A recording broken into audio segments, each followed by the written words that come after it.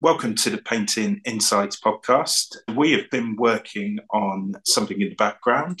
That's right. We've actually started a Patreon channel. For the last couple of months, we've had previous guests revisit the channel to give us additional content, everything from studio tours, sketchbook tours, talking us through the process of paintings and all kinds of additional treats, which you're exclusively going to see as a patron who supports the channel. So, by supporting us on Patreon, you help the channel keep going. There's a lot of work put into this, from the video editing to the sourcing of guests. So, you really help us find those guests and to put the content out. And we have lots of content planned for the near future. So the links for that will be in the description of this video and in the description on the podcast channels. And otherwise, you can go on to Patreon and type in Painting Insights Podcast and support us that way. Thanks very much. Enjoy the video.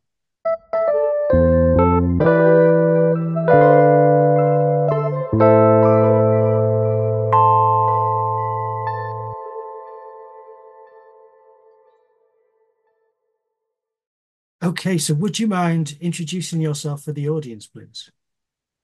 Sure. Yeah, I'm David Baird, and I'm a painter, and I live in the United States. Right now, I'm in Birmingham, Alabama, and I also teach painting and travel doing workshops and that sort of thing. So, Fantastic. Have you always lived in Alabama, or is that somewhere you've moved to? I was born in Alabama, and I grew up here. Like I really didn't leave very much growing up. And when I was about 19 or 20, I moved away to study painting. So I moved to New Mexico first, and so that was like a big leap for me Mm, leaving Alabama. yeah. But no, I mean my family's here, and I was born here and raised here. So So what was your experience like in New Mexico? Was that good? Was it challenging? What was your recollection of that? I mean I loved it. Yeah, it was amazing. Yeah, I went there to study with a painter named Tony Ryder, who has his own studio school, and I kind of moved there early to just get like installed into a place to live there, and so I had not quite a year maybe to start going to drawing groups and just get familiar with things. And it's beautiful. It's an amazing place. It's called the Land of Enchantment, and I was definitely smitten by it for a long time. I mean, I spent a long time there, and I mean, there's still something very unique about just the landscape there, and then of course having Tony's was, I mean, that was a place to just go and work a lot. And so there's a, definitely a kind of fondness and nostalgia I have for like my early, student days. Mm. Yeah. And did you make connections there? Have you got kind of like a little art connections there as well as far as other students? Yeah, I mean, I think mostly around Tony's that I've stayed in touch with at all. But I have a hard time keeping in touch with everyone. I mean, Tony's was the first stop on many different kind of like many different locations that I was in the States, and then I also ended up traveling overseas to study some. And so I meet great people and then lose touch with them, unfortunately. But then I mean there were people outside of Tony's too. Like I'd go to these drawing groups, and I met a lot of artists around that were a lot of them very interesting personalities. And but I never really had a correspondence with them or anything that I would keep in touch. But I hope they're all well and Yeah, yeah, of you know course. still making work. Well, where outside of the States did you travel to? Because that's interesting. Well, I started studying at a school called Studio Skellier, which is actually they're kind of artistic relatives of Tony Ryder's, who's the artist I studied with in New Mexico. They all studied with a guy named Ted Seth Jacobs, And he's from the United States, and he taught at the Art Students League for a long time in New York. And eventually, for whatever reason, he got fed up with living in the United States, and he just moved to some middle of nowhere place in France.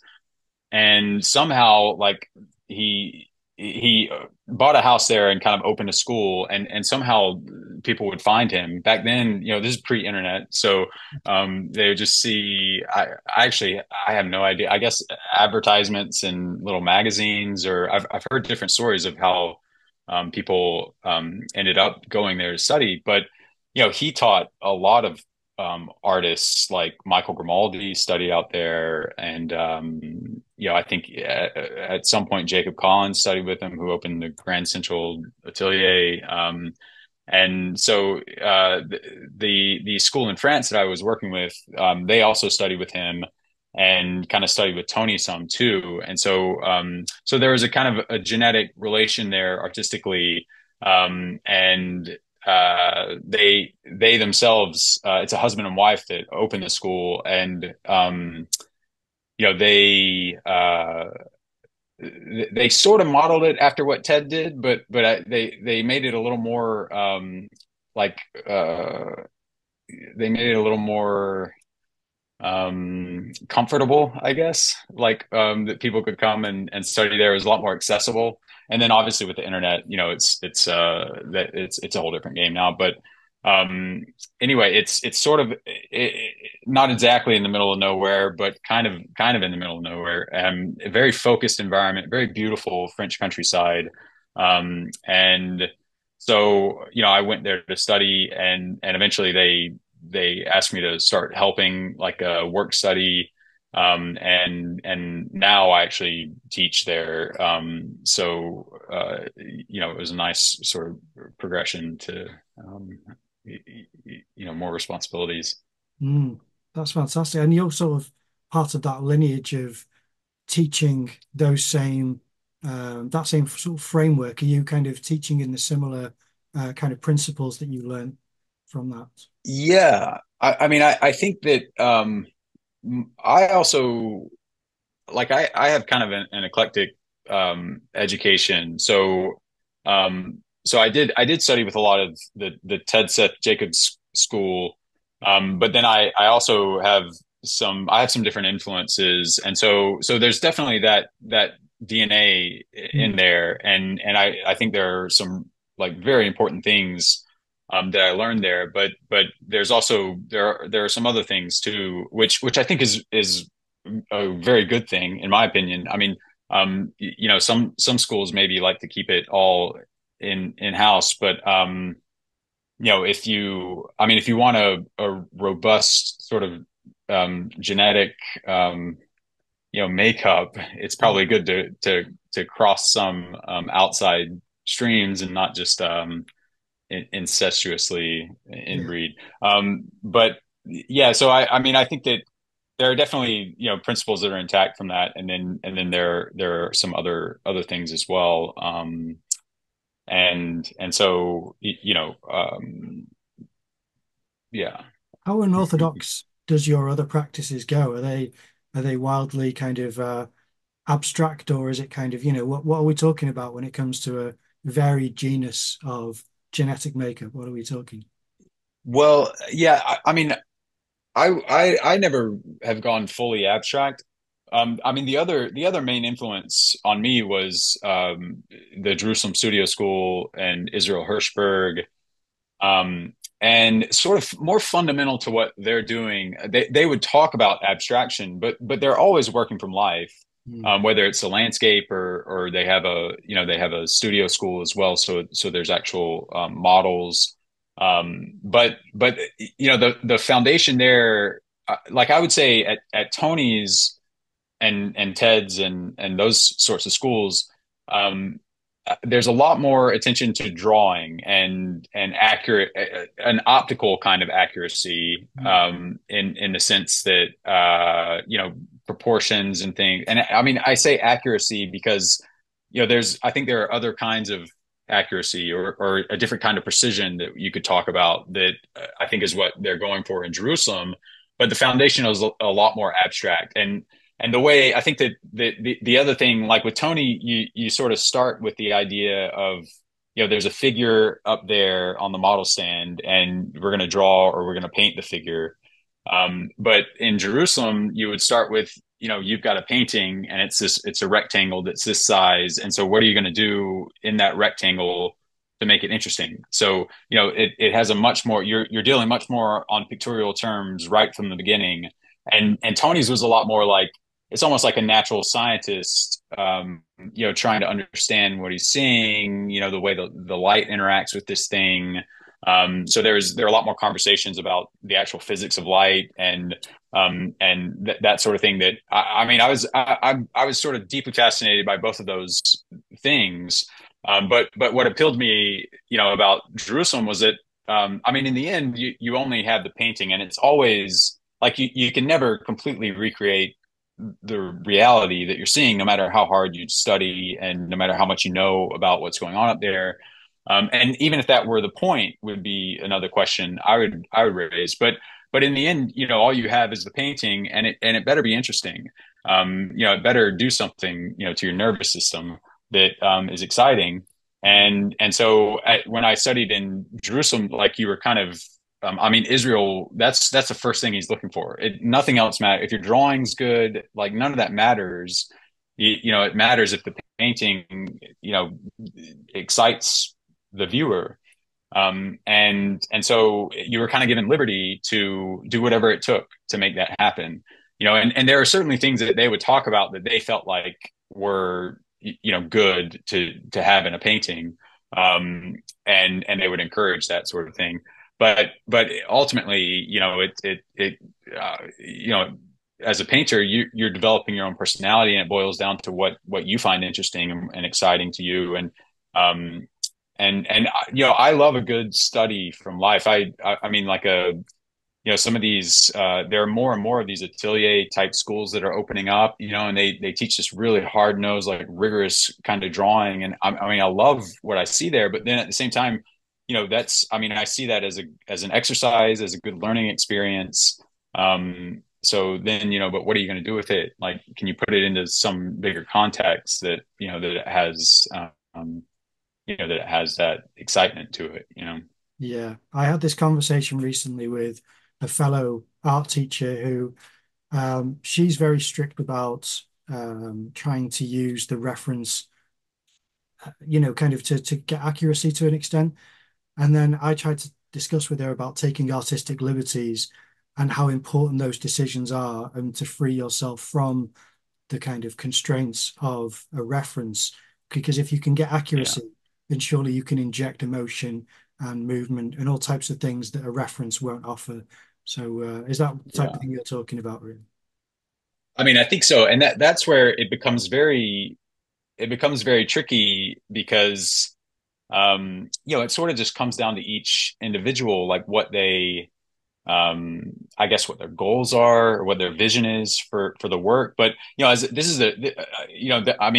this might be kind of diverging from what you were saying exactly, but like this is something I kind of worry about, and I'm still not quite sure how to approach as a teacher, because if you start saying that it's just a reference, or even if nature or a photograph or whatever is just a reference, and then what the main thing is the painting, then there starts to be a certain amount of like, if you're giving a critique, they might just say, well, I liked it better that way. Or, you might be critiquing something about, the proportions, or which that's totally, that's a thing that, I kind of get that. And, at a certain point, you want people to, I would imagine, people can take whatever liberties they want.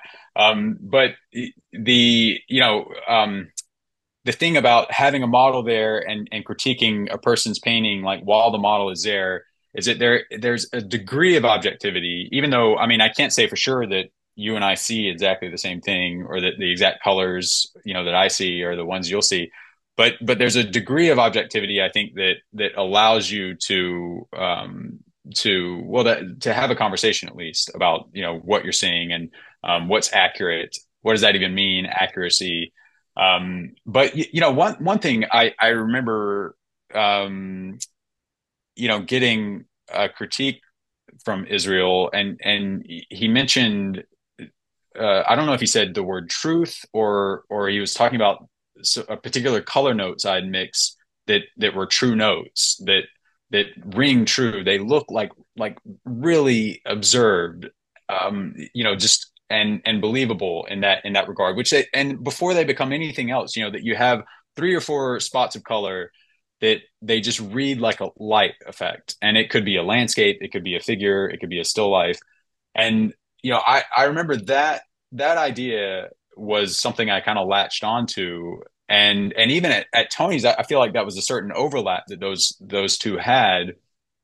Um, is it the to have that kind of as a foundation, that kind of ability, to just make a few notes read as light on a flat surface, has, like, that's sort of become fundamental to what I'm trying to do. So before it becomes anything else, whatever nameable thing it is, that you're able and then, I mean, it's a tall order, to actually mix those colors, and get the value structure and everything right, and to make it say way more, with just a few of spots. Mm. But I think that's probably the most valuable skill that a painter, or painter working sort of perceptually or observational, would want to have. Yeah. No, I appreciate what you mean there as well, because I think the conversation I'm having with this fellow teacher, she's more of a mentor to me. So I think part of me is trying to push her to a place where Right, she doesn't practice, because my brother's a right, professional artist and he said, why paint the sky blue when you could paint it, kind of violet or something? He said, it's up to you. He goes, so long as right. it's tonally accurate, if a fence is brown, you can make it blue. You can do whatever you want that serves the painting, Sure. because he's talking in Yeah. higher intermediate or advanced. Whereas when I'm teaching, I didn't realize I started in the last class to introduce the idea of putting things in boxes, which to me is a Mhm. fairly basic starting point for drawing things. And the person whose class I was teaching with, because it's this chap's class and I go and teach with him, he said this might be a bit advanced for them. And I started to realize very quickly that putting things in boxes and moving boxes in space is foreshortening, it's perspective, it's things which they really don't know how to do. So I was just saying, Right. well, I'm just going to introduce you to the principle, and then we'll just go with negative space, vertical and horizontal markers, and flow lines. And we'll just keep it with what you're comfortable with for now, because I saw how many frowns the students had just thinking, put it in a box. I don't know what put it in a box means. And I was trying to say to them, you can't see the Yeah. bottom of the box. If their head's like that, you can only see the top of the box. And it was just too much for Right. me. And I think I hadn't realized how advanced perspective is. Not advanced, but how for a beginner's class, perspective is a bit further on down the line Mhm. than what some draw. I mean, some of the drawers there are pretty decent as well, but I don't think that perspective factors into a lot of their practice. So some of those ideas, I think, it surprised me. Let's put it that way. It was something which I wasn't anticipating. Yeah. Yeah. Right. Yeah. I mean, I think, I mean, to me, perspective is very, like, another one of those fundamental things. Yeah. I mean, it's more of like I guess I would classify it as like a drawing thing, which doesn't diminish its significance. But the box exercise as well. I mean, I think that's crucially important. Whether you're doing landscape, figure, still life, to kind of understand the geometry of things. Yeah. And then of course perspective. I mean, all of that would obviously be a value, in my opinion, to, again, to a perceptual painter, or observation based painter. Um, but yeah, I mean, I guess the um, I could see.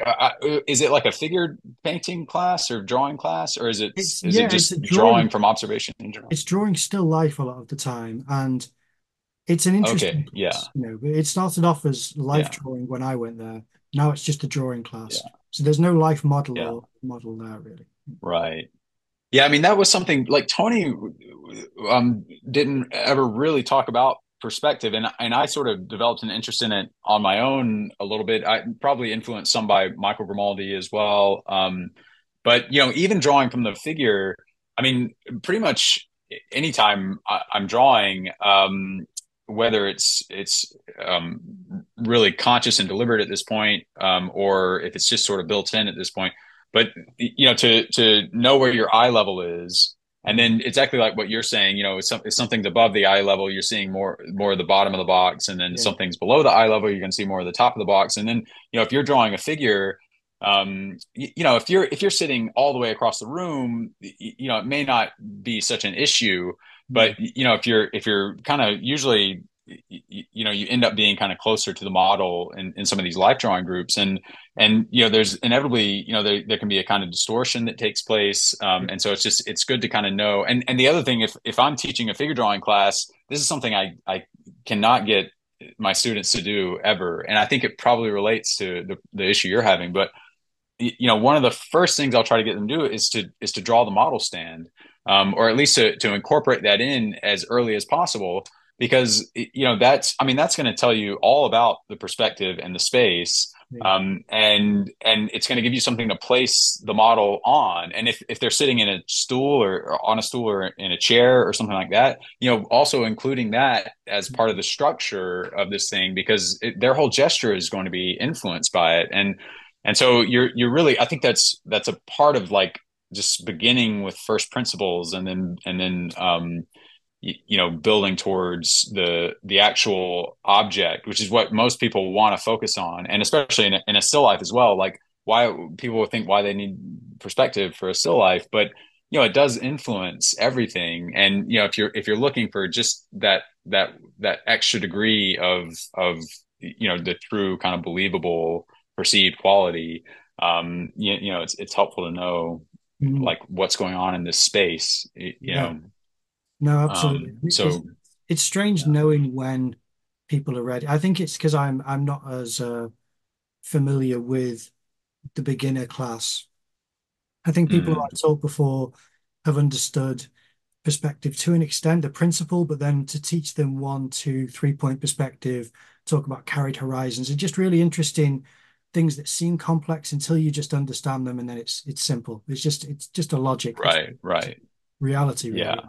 We'll Yeah. get it as soon as you understand the terminology, usually.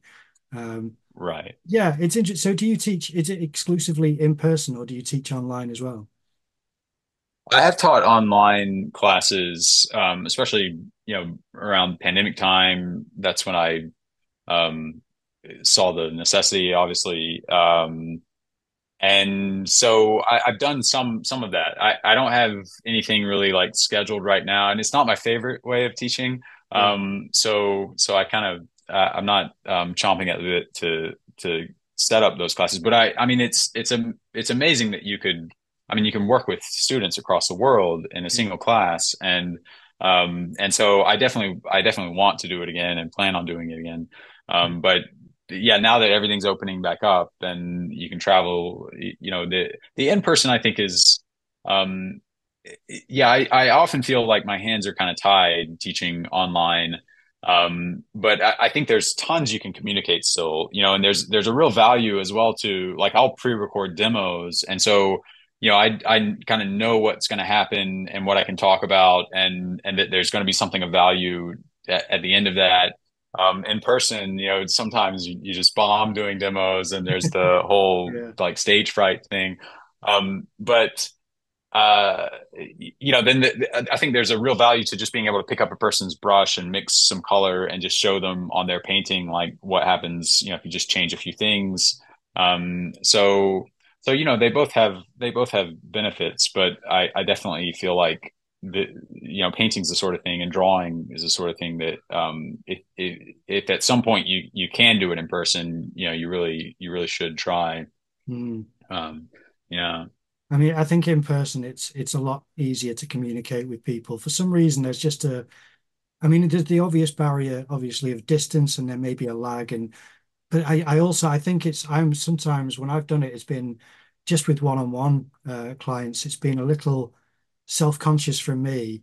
So I'll kind of Mm, not know that they've understood. So I'll redraw what I drew or right. repaint it. And I'll have painted it 3 or 4 times and they'll be working on their first and they'll say, you don't have to keep doing it. And I'm like, sorry, I'm trying to simplify it over and over again just to go, here it is. Here's the principle. Break it down. Here it is again. And just, I think it's my lack of feedback from the online interaction. That's the thing. You have absolutely no. I mean, this like you could have 15 or 20 people in a class, and you're talking to a screen, and you have none of those. Like right now, I can see you nod your head, and it's Yeah. like, so you know what I'm talking about. But if you're just, you don't know how something's landed, if it makes sense. And inevitably, as articulate as you are, or as well as you can explain something, there's going to be somebody who doesn't quite get it. It doesn't register. And Mm. so, it's helpful when you're in person and you just kind of scan the room and you see people's faces. So that's the other thing. I do find that, I think that's maybe one of the things that, yeah, I mean, it's exhausting to me to teach online because, I feel like there's just this low level of panic that, I feel like there's somebody there who's not going to get this, or that I Yeah. didn't quite explain it well enough. So yeah, I completely relate to that. Yeah. Yeah. It doesn't compare. It is much nicer in person. I think that's what everyone was craving during the lockdowns, and we're really pushing for that Yeah. connection again because it's so important. We're such social species that we really rely on those kind of connections that are made in person that just can't be replicated. But I do fully agree with you that if you're to do a demonstration, everyone has the same angle.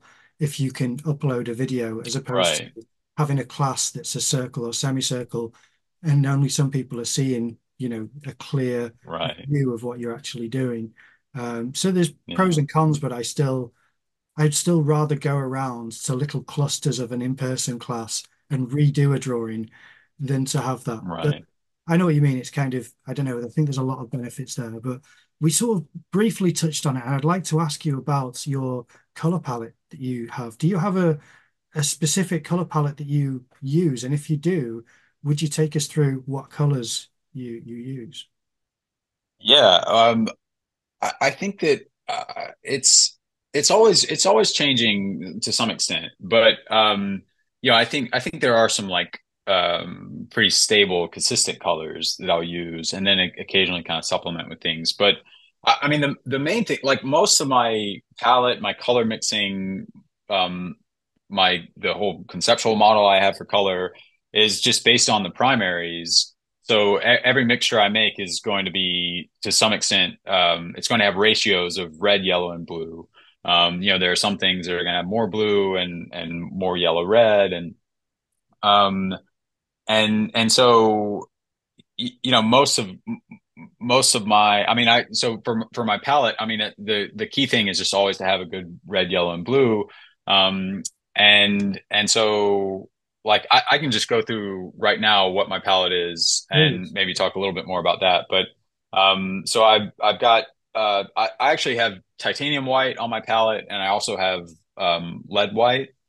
And I can talk about why that's important to me, but then the next color would be I actually use like a transparent yellow. I think it's just called Yellow Lake Michael Harding.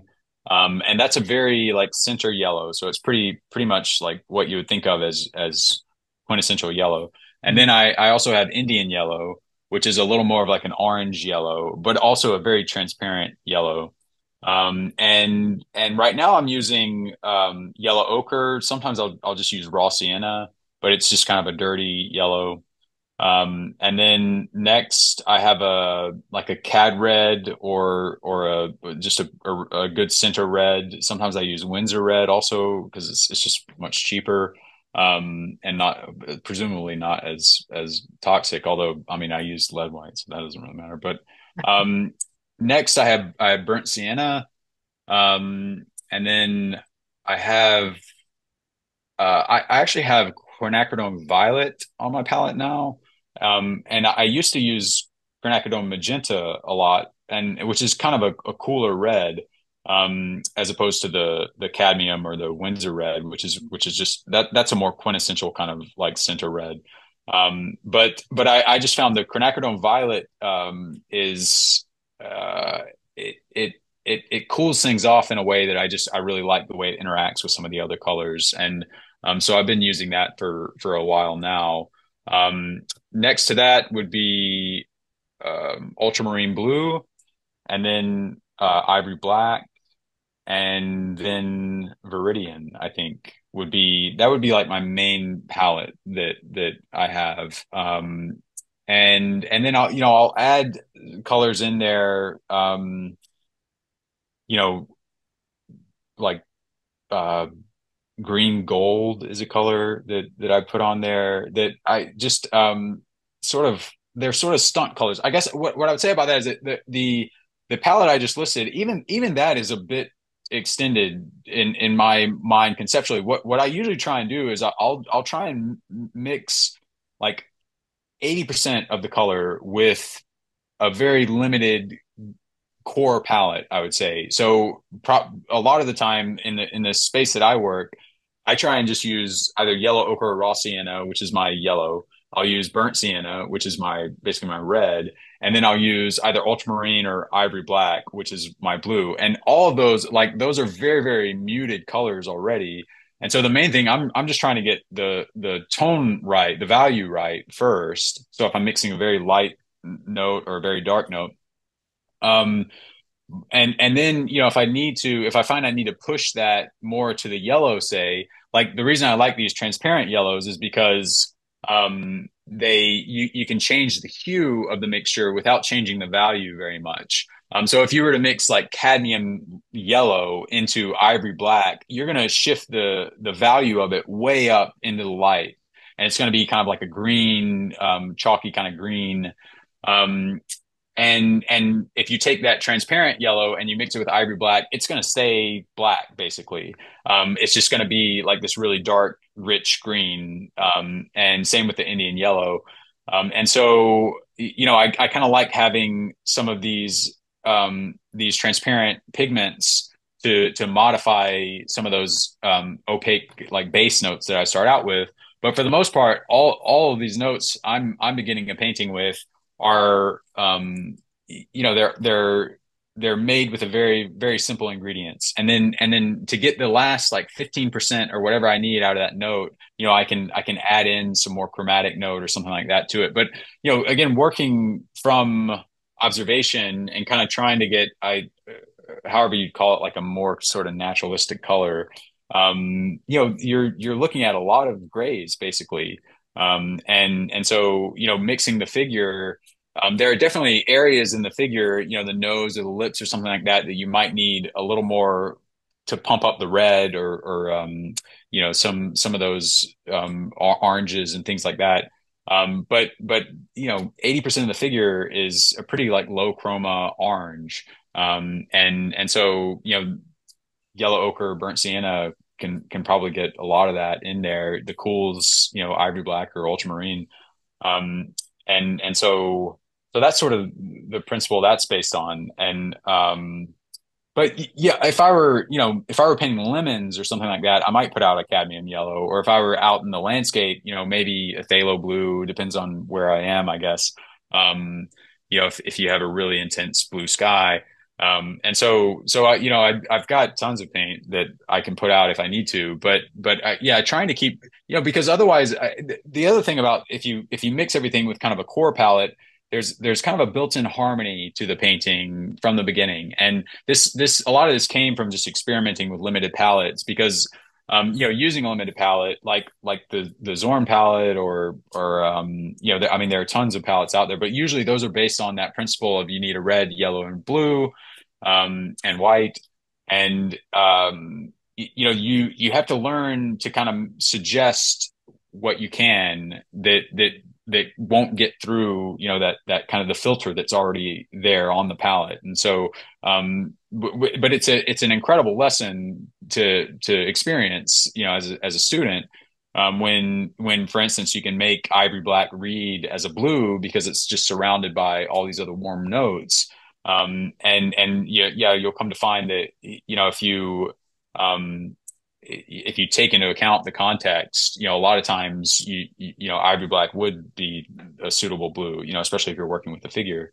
It's just enough to cool it off a little bit so that, you don't want to get like a rainbow figure. You want there to be a consistency to it. And so for the whole painting to have that consistency as well, like I would just lose track of everything if I were using, all of those colors to begin with. So I try and build everything on very simple um color mixtures, and then push them to the extreme if I need that. Mm. So That was I hope that excellent. makes sense. No, that was fantastic. We do love exploring colors and the reasons for colors, and that was absolutely fantastic to hear. I would like you to then go back to why titanium white and then zinc white. So why is it you've got those two? Well, it's lead white, Lead and white, and sorry. the zinc, that is interesting because I think that like a lot of people will use zinc now as a replacement, and I think what lead white and zinc white have in common is that they are more transparent whites. And so going back to kind of what I was just talking about with the transparent colors. So what's that mean with white when you have a more transparent white? Uh, I mean, usually it's just a weaker tinter in the mixture. And so for instance, I mean, if you like, it's a good example with the whites, and this is the sort of thing that it would be much clearer if I were to demonstrate, that you could actually see it. So kind of going back to, having to explain things Yeah. online. But titanium is like a sledgehammer. If you mix it just about with any other color, it can just overwhelm the mixture. But flake has this subtlety to it that you can get a much more kind of refined color note. And then at the same time, when you start to, if you're blending a lot, or you're doing sort of like fine modeling within the painting, the flake white is, you can, I guess, I mean, I could say you can be more heavy handed with how you're doing it. But it's also, I think you can get a kind of subtlety and nuance that, without like overstraining yourself, or just, I know with titanium, it's just so easy, especially in the dark lights. It's just so easy to lose like the richness of the color, and lead white retains that so well. And I mean, really, it was used by all the painters for forever, basically, except for maybe in the 19th century is when titanium came along. And I mean, look, like titanium is a great. I use it, like I said, and it's, if you need a good opaque note, that's the color to go to. But I mean, I think that when you see some paintings in person, and that they have this depth to them and richness, I think a lot of that is because of lead white. And so usually what I'll do is I'll start a painting a lot of time with titanium just to get good opaque coverage, and to kind of set up the color that I want. And then, as the painting progresses, I'll use flake a lot more, to get more of that kind of richness and nuance. And so that's sort of the general No, that's great. process. Yeah, that's Yeah. great explanation. There are a couple of wild cards as well as gold green, which I've not come across before as well. Where's that come from? Yeah. Well, I have a friend that kind of got obsessed with that, and she recommended it.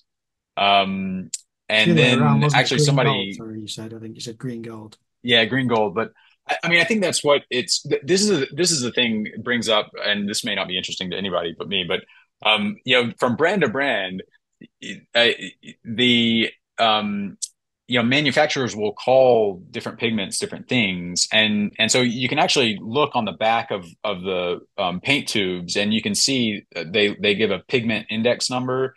And so for a red color, it would be like PR 102, which means, I don't know what the P means. I assume it means maybe like pigment, but Yeah. pigment red 102. If it were a blue, it would be PB, Mm. 80, 86 or whatever. and so that way, like one, because if you want to buy green gold now, if you want to go out and buy green gold, which I'm not saying it's like going to solve every problem, but you might, depending on what brand you use, like some of them are just a mixture. It might just be like a mixture of Indian yellow and phthalo blue. But then some of them are actually like a unique pigment. So I'm not sure what the pigment index is for green gold, but it's actually a very expensive pigment. And somebody gave me it as a gift, which is sort of the main reason I ended up trying it. And it's very nice. I like it. I'm not sure if I'll buy it on my own, but I have a friend that swears by it. And she's a great painter. But a lot of the ones that are kind of like wild cards like that, will either by chance or just, I think they're beautiful, and so I pick them up, and then I'll just try them out and see how they interact with those other colors. But, for the most part, I like to keep things simple, and, I don't want all these hurdles in my way before getting to the studio. And so if I have to put out like 30 different pigments, a lot of times, it just becomes very frustrating. And so I've just always, I think, just naturally tried to simplify my palette as much as I could. Mm. Um, but a lot of these extra colors too, like green gold, it's a little redundant on the palette. Like, I could mix Indian yellow with a little bit of ultramarine, and it's very, very close to what that's doing.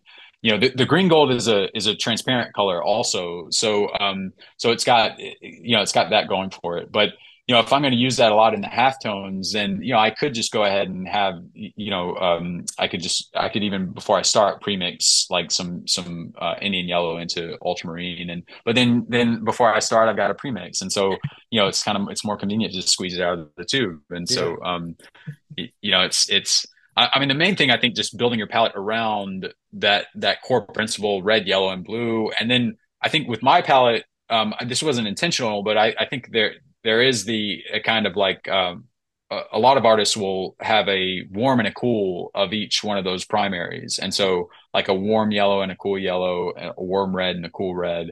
And that brings up temperature, which is I kind of assume some people don't get that very, very well intuitively. But like a um I mean, uh cadmium red would be a warm red. Alizarin crimson would be a Cool. more cool red. So Yeah. as an example, yeah.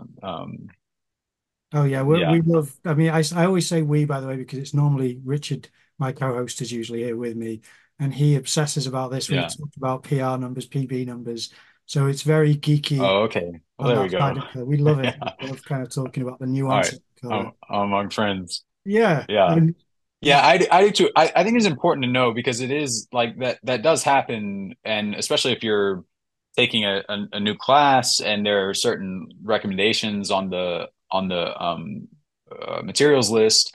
You might actually have some of those colors. They're just called different things from different brands, like the quinacridone colors. They'll have all these beautiful names for them, rose, blush, and stuff like that. But it's actually just like quinacridone magenta, and so you may already have a tube of it, and so yeah, it's sort of a useful thing to know, but yeah, we've had a kind of geeky. reoccurring conversations about Indian yellow and how interesting that can be to mix because it's only takes a touch of another color and it completely, you know, Yeah. changes into a really bright, orange if you kind of do a touch of red into it, and it doesn't take much to shift Indian yellow around. Has that been your experience, or do you use it very lightly as a transparent, or how's your work with it? Well, I think I kind of use it as a modifier on those more gray notes. And so, if I'm seeing something like in the halftones where I need to kind of warm it up or get a little more yellow, which would usually mean I need to cross it with a red or something like that. But it's yeah, again, unless I'm painting like lemons or something like that, something already really brightly yellow, it's usually one of those colors I'll go to like towards the end when I'm trying to get that really refined note. And so, I find if I can't get it with yellow ochre or raw sienna or something like that, but I need to get a little more into the yellow spectrum, then it's either Indian yellow or the yellow lake or the transparent one, the more like green center yellow. So yeah, I mean it's really a modifier because I do find, I mean, the one I use, and that's the other thing, Indian yellow from brand to brand is, it can be a very different yellow. And so that's one that you want to check the pigment index. But the one I use is Michael Harding. I just found I like that one a lot. And it's a very powerful yellow. So, you do have to be kind of careful with that. But like, I'll use it a lot in the darks with ivory black or ultramarine and another red as well. So that keeps, I can mix up kind of a neutral dark either, and even control a little bit of the temperature and hue by the ratios. But like, it would keep ivory black from going too cool if it starts to get some titanium in there, or you're moving into the halftones, and you want to keep it more rich and warm. And so I actually will use a lot more in the darks to start out with. And then obviously, like, yellow ochre would be a great example of that kind of yellow, a not transparent pigment, an opaque pigment, that if I were to mix yellow ochre with ivory black, I'd have a mid-tone value. But if I mix Indian yellow with ivory black, it stays, I mean, it still even looks black before it's mixed with any other opaque note. And so, yeah, just another example. Very interesting For the transparency thing. Is this anything that you have the opportunity Yeah. to teach, or is this beyond what you teach as far as this level of color theory? Do you get into this with students? Probably, yeah. I mean, if it's a painting class, we'll do a lot of color studies, and so I'll talk all about how I try and just simplify the everything to begin with. I mean, usually I what I try and do is, going back to what I'd said earlier, like, if I can just squint my eyes and look at what I'm painting and simplify that into the 3 or 4 biggest notes that I see, if I can mix those notes, like, get really good at mixing those notes, then I mean, that's most of the painting, that's done. Now, I mean, of course that's harder than it sounds, but like, most days I go in the studio, I would say just about every day is, I'll start by mixing up, even if I'm working on a painting, I've been working on it for a month. I'll start by remixing those big notes, because usually it's like a background, it's kind of a general sort of base for the figure, or whatever if it's a still life, whatever one of the subjects is, so to speak. And then, pick 2 others. I mean, there's usually a couple other big spots. And I mean, I like compositions that kind of lend themselves to that as well, that, that are pretty simple, for the most part. But yeah, I mean, if you get good at mixing those notes, and so I think a lot of the conversation with students will just be, how do you simplify color mixing? How do you approach that? How do you get 3 good notes set up to start to read? And then, all the strategies that I try and use for that sort of thing, because I mean, it's a lot of, in your head, it's a lot of troubleshooting. And so, when I'm teaching, I just try to talk, kind of like what I'm doing right now. I just talk out loud, that inner commentary, and just let it go, and hope it's not, annoying or rambling or whatever. But yeah, that I think that definitely will come in to play a lot. And yeah, of course, I mean, I'll be talking a lot about the pigments I use and why I use them, and certain pitfalls that you have, but there's really no substitute for actually, taking those and mixing them. And just like with the lead white versus titanium, I mean, you'd really just need to play around with it yourself to see, what I'm really talking about. But a little guidance, of course, is always good too. Yeah.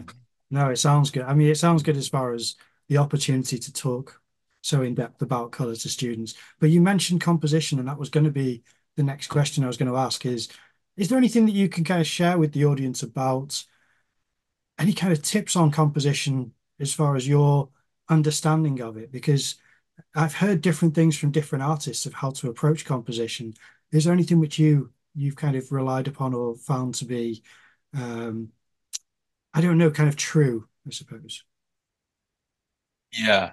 Well, I think that is composition is one of the hardest things for me. I mean, especially teaching it, because I do think that inevitably there's a lot of taste involved, like personal taste involved.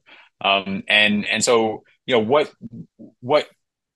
I guess the first advice I would give, or the thing that I think is very helpful, is just to collect your influences. I mean, what are the things that when you look at, that just the visual images that kind of resonate with you the most, they impact you the most, that you're most drawn towards. And that could be painting, that could be film, cinematography, it could be tons of different things. But starting to kind of pay attention to those things, and then you can kind of be a little more analytical about it, and try and think about what they're doing, if it looks like they're doing something. But I mean, to me, what, like, I always in my paintings, so I mentioned, like, starting with the rectangle. One of the first things I'll do is I'll draw the center line for that rectangle, and then it becomes a question of, like, how are sort of the central objects in this motif going to interact with these axes of the central axes of the rectangle.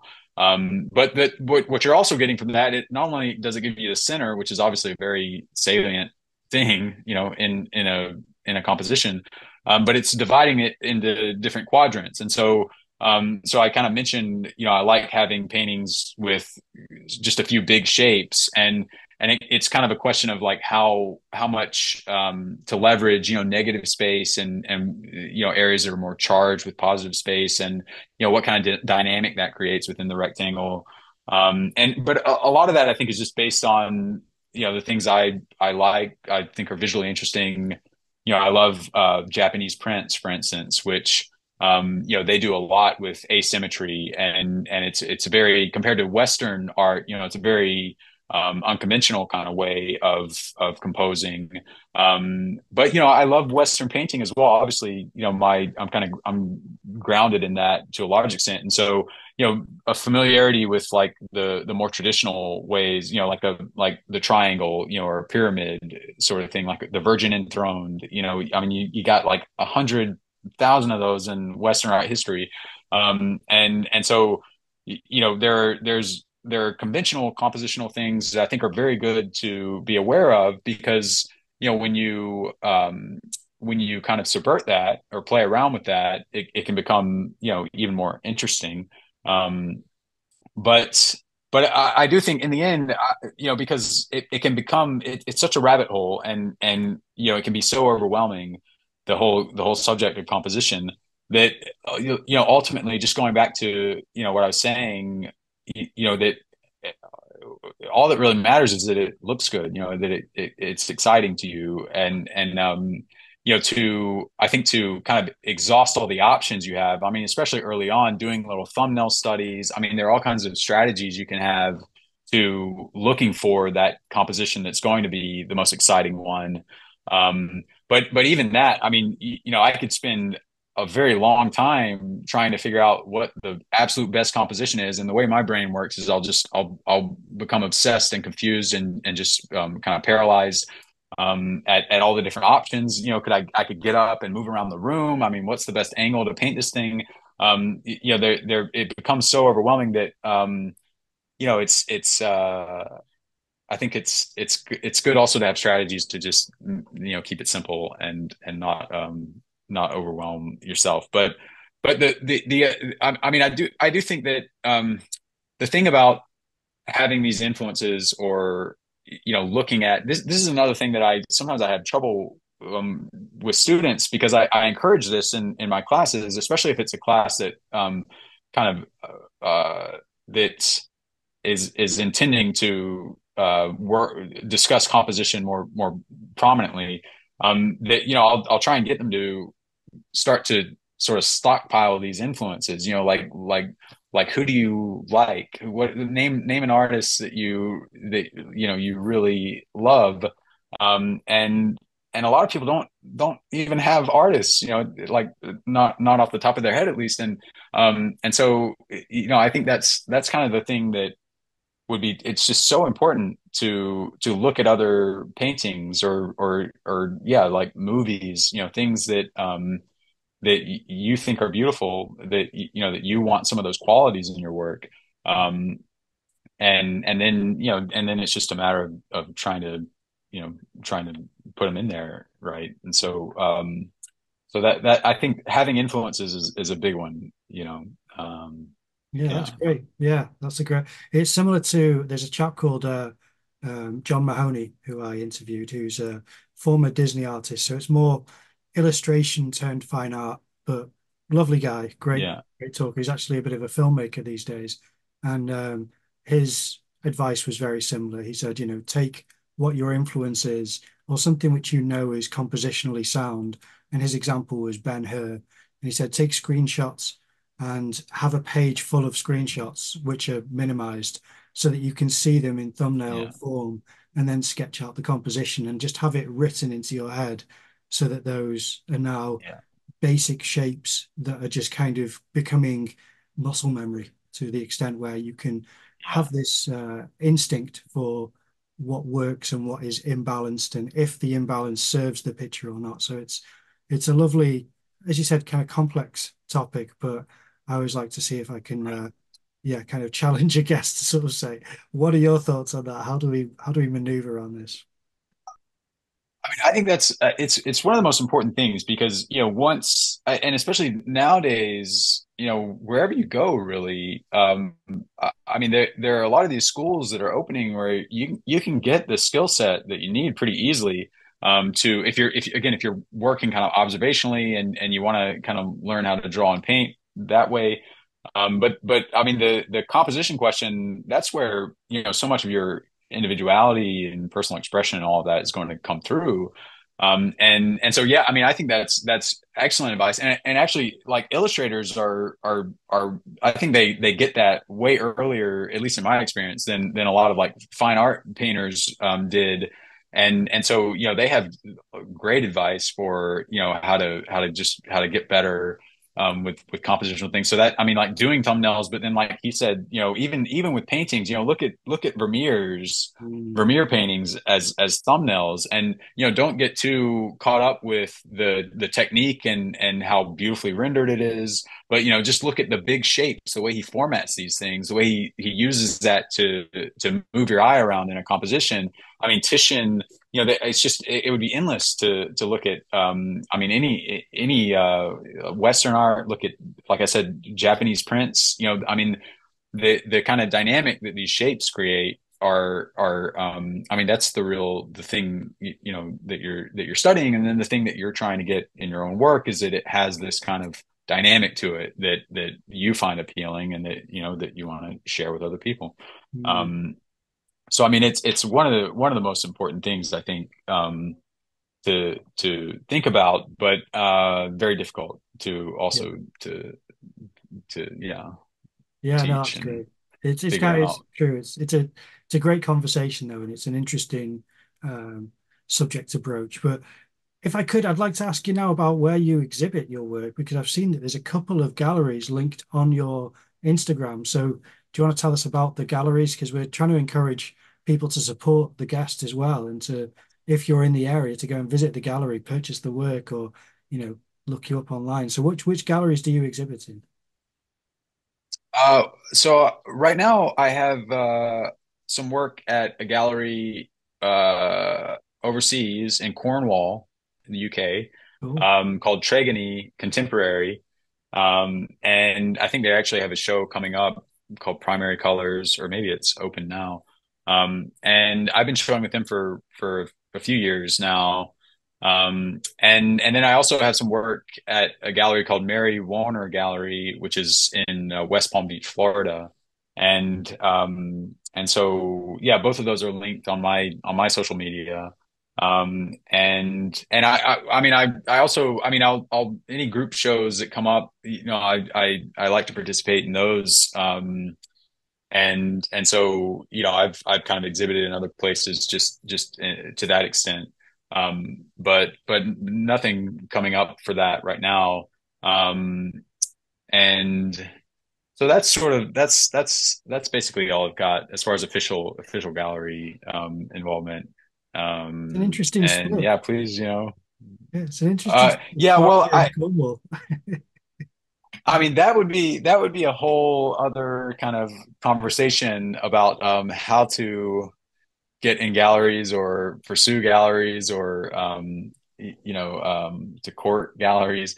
But basically, I have my social media account, which that's a whole other podcast too. But some of these galleries had approached me, or like a friend or a student, kind of recommended me. And that's sort of how that went. And so, and then of course I'm very happy working with them, and I've had a good experience working with them. And so I keep sending them work. So I'm very, very grateful for that. But, yeah, I mean, it's all kind of a mystery to me, like how to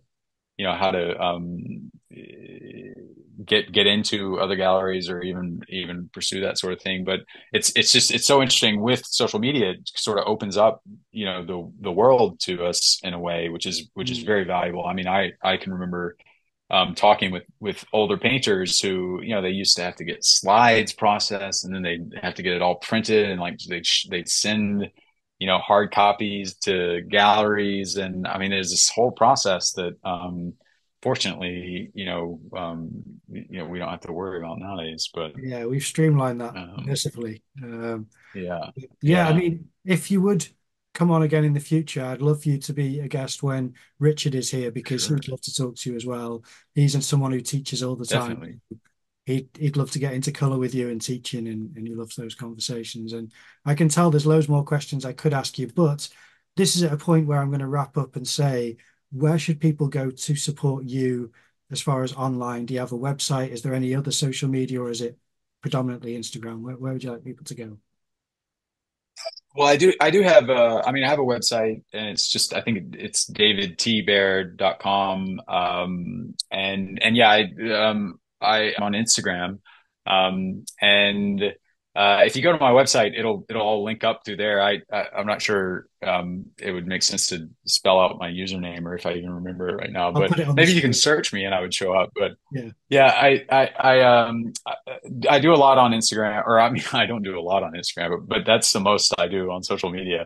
And yeah, my posts are kind of sporadic, but I hope they're of decent quality, when Oh, they they do get are. posted. But yeah, I mean, I mean, it's a whole other kind of thing.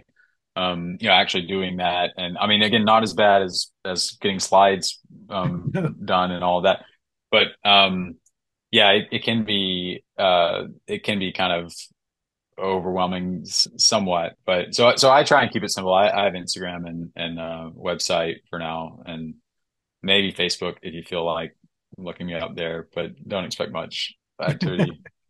Well, don't expect much activity from any of them, but yeah. Well, regardless, So I mean, I encourage every viewer and listener to go and look up David's work, because it's beautiful. I was really drawn to it, and this is why I reached out to you, because I just love your work. I think it's amazing colors, really interesting compositions, I and it's appreciate it.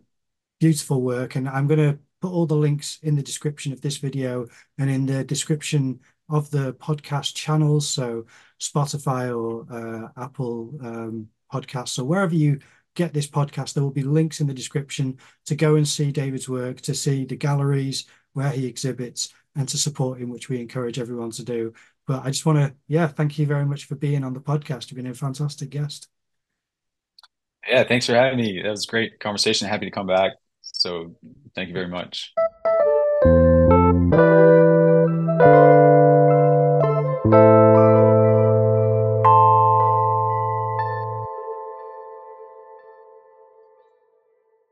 Well, we hope you enjoyed that episode. If you can support the podcast by leaving a like or a comment down below, that would really be great. But what we'd really like is if you're able to leave a review on the podcast channels, wherever you listen to it or download it, because that helps us get spread around the internet so that more people have access to us and able to see what we're making. Also, follow us on Instagram, and we'd really appreciate it if you like and engage with our posts. Help get the podcast better known. Thanks for listening.